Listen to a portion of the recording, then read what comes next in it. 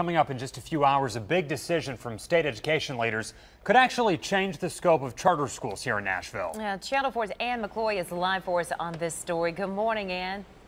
Good morning, Holly. An Arizona-based charter school operator has been going back and forth with Metro since January, and this morning the State Board of Education will finally decide what to do. It all started with public meetings back in January. People packed in several different meetings to learn about the education offered by Great Hearts Academies. It's a curriculum centered on the classics, and administrators say that translates into a 95% college graduation rate. Great Hearts brought its plan to open 5 charter schools to Metro, but that application was denied in May.